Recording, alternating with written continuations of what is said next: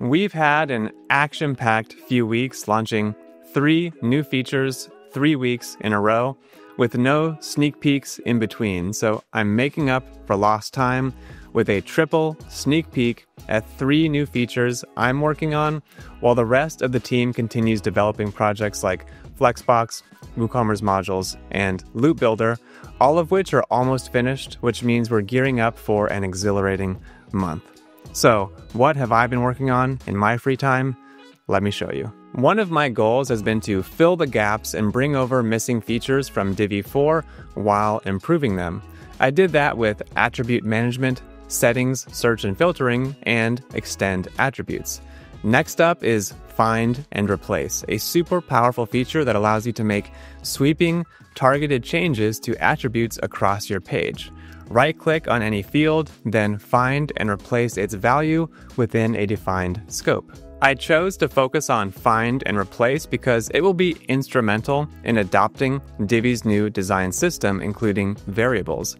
One of the best use cases for find and replace is to find static values in your Divi 4 websites and replace them with Divi 5 variables. I've also been working on some new features, my favorite of which is the inspector.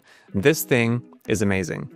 Click on any element to get a list of all the styles, presets, and content used in that element and its children. Then, you can quickly adjust those values across the entire set of elements at once. The inspector will be a unique feature to Divi 5 that you can't find in other builders.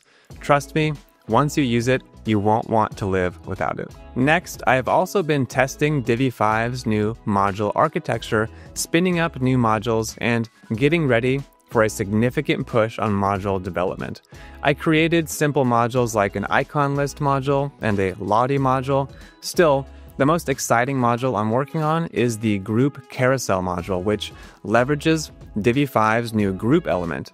You can create a carousel of groups and then build out the contents of each slide using Divi's full range of elements to create any type of carousel. I hope you enjoyed that little snapshot of my personal Divi 5 side quests, all of which are far along in development. I wouldn't be surprised if one of them is ready next week, so make sure you follow and subscribe to never miss an update. If you are a Divi user, you want to be subscribed to this channel. It only takes a moment to click that subscribe button. You've probably heard that a million times, but this time, take that moment, make that click, and follow along as Divi 5 makes its comeback. I'll see you in the next video.